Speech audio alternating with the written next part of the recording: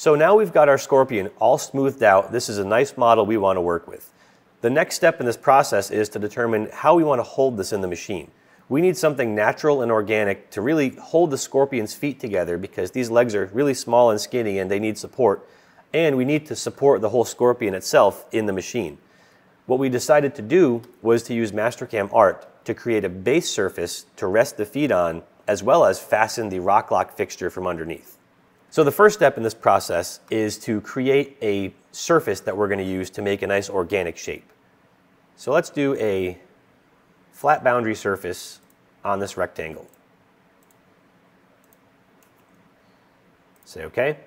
Now, it doesn't touch the scorpion's feet. We need to pull this up using Edit Surface. So Edit Surface, let's grab somewhere over here, and we can just drag this surface up into some sort of an organic shape. I can click Enter and do it again.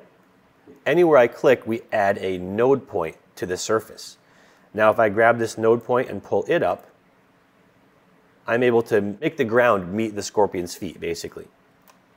We can see we're pretty close. We've got 3 of the feet just about touching now. The front one needs a little bit more work. So I'll click Enter, place another node point about here. If I move this right now, while this UV line is highlighted red, that will actually move the entire UV line. So let's click Escape here. If I get out of that and now I see the node point showing up, I can actually click the node point and now drag it up. And we get something near the feet. Let's get that way up here. All right, and then maybe one more to get this foot a little better. Grab something close. There we go. So now we have a nice organic base surface that touches the scorpion on all 4 feet on this side. The next step is to get this into Mastercam Art. Mastercam Art wants to use an STL file as its base starting surface. So we need to basically make an enclosed mesh out of this body. What I'm going to do here is snap to the top view and just model another little rectangle, something just a little bit smaller. So something in this corner here and this corner over here. And let's extrude that up. Let's go both directions. And what I can do to that is trim that solid body to the surface we created. So let's trim this solid to this surface. And now we have a nice solid body with an organic top. One step that's going to actually save us some work in the future, Mastercam Art likes to work in the top right quadrant of Mastercam. So I'm going to move all of my geometry just for now from this corner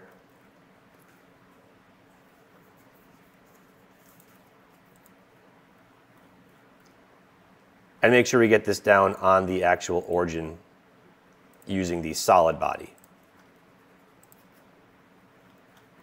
So now the solid body is positioned at the corner origin point of Mastercam. I'm going to save this solid body as a STL file.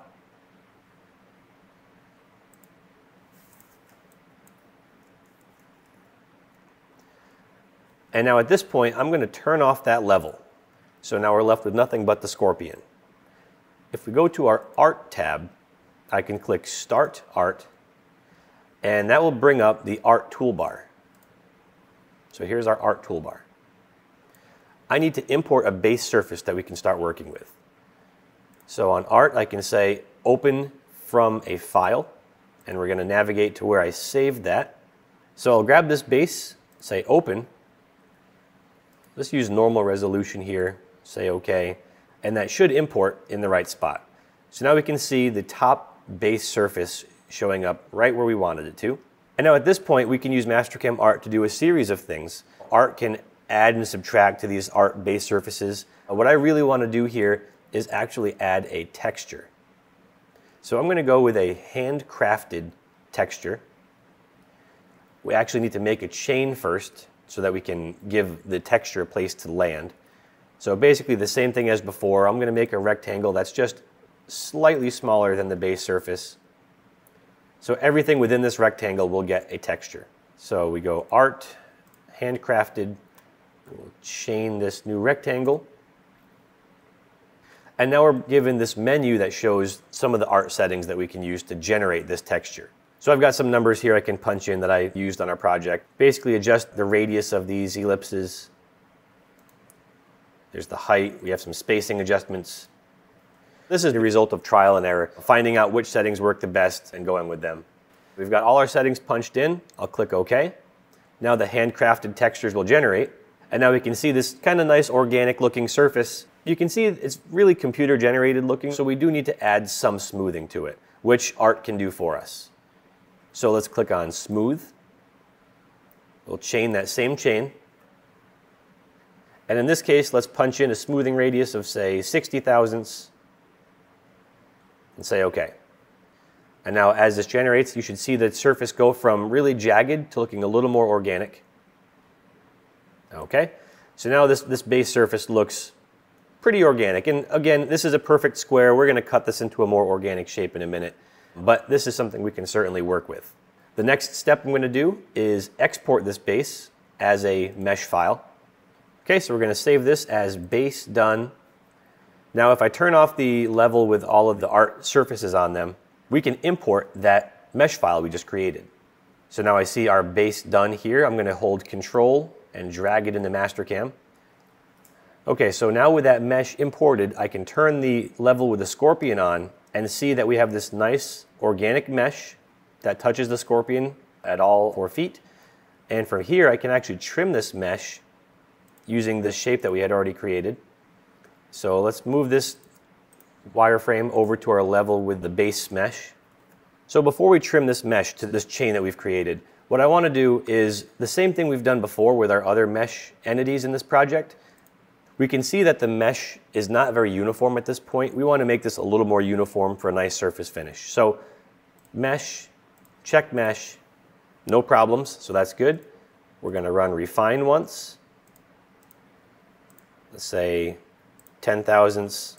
Okay, so we can see that made some really small mesh facets. I don't quite need them to be that small. Let's maybe make that about 5 times bigger. There we go. So something nice and uniform. I can run smooth on this as well, just to give it one final dose of smoothing, just to make it look a little more organic.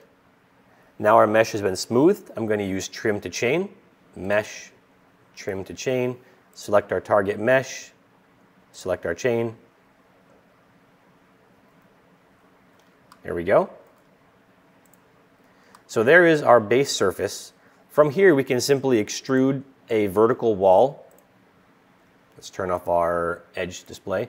We can extrude a vertical wall down there to show that this is going to be the solid body that we mount to. The scorpion is roughly symmetrical, so we can mirror that same base surface to the other side. And then we can simply install the Rocklock studs in the bottom of this, and we have our base to move forward with the scorpion process.